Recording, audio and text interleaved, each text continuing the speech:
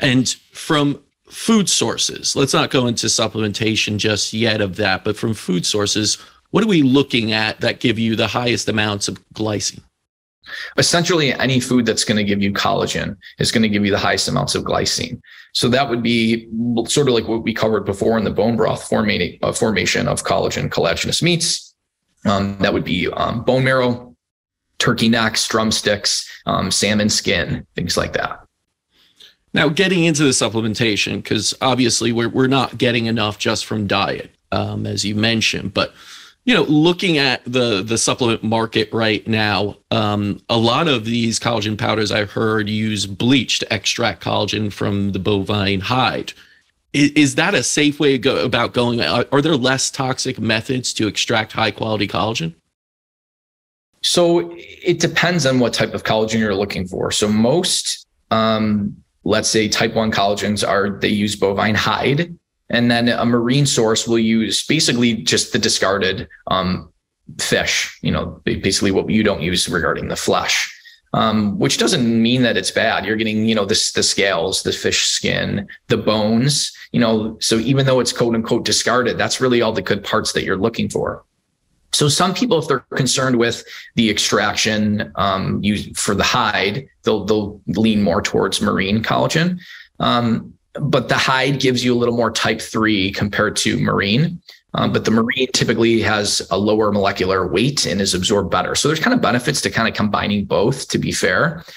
You can get sort of collagens that are grass-fed, that don't use pesticides, herbicides, that will give you an actual third-party test for heavy metals as well. So just if you're concerned about the sourcing or the contamination, you can just ask for what's called a certificate of analysis, and quality companies will provide that.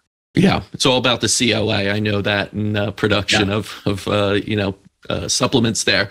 Right. What would you be stacking with that collagen to really make it the most efficient? We talked about like glycine, copper, vitamin C.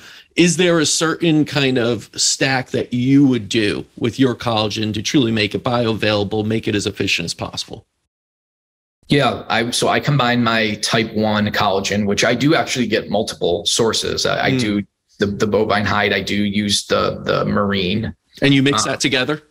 Yeah, well, I just buy it as a multi-collagen. Okay. Yeah. And then I'll add, the product that I take has eggshell membrane in it. It's a multi-collagen from Ancient Nutrition.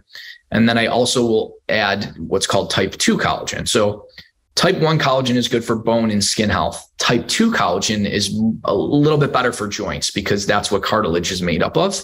So it gives you a little bit extra benefit in regards to joint health.